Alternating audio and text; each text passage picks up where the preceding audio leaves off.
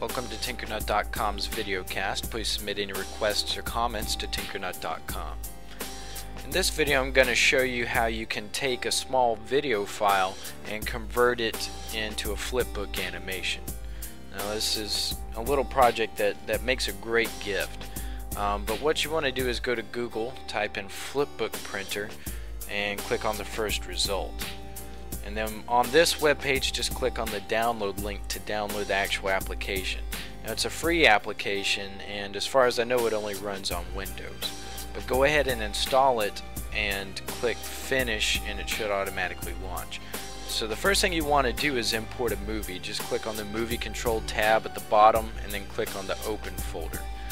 Now this video is only 14 seconds long, but as you can see it's already almost 300 frames, which means it would be 300 pages of animation. We don't want that many, so I'm gonna set a start frame and an end frame, either by dragging this little slider bar or using the up and down arrows to find the frame I want to start at and end at.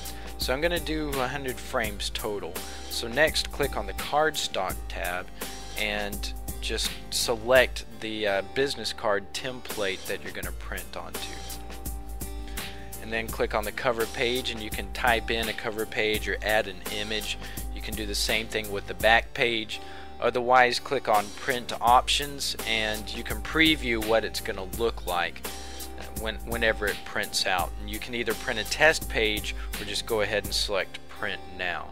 Now this is the business card template I'm using, and I'm just going to go ahead and let it print out.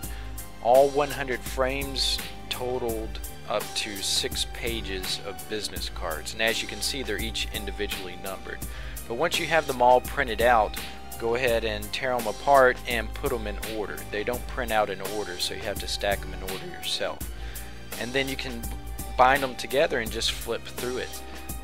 You can also order them in reverse and flip through it backwards depending on your preference.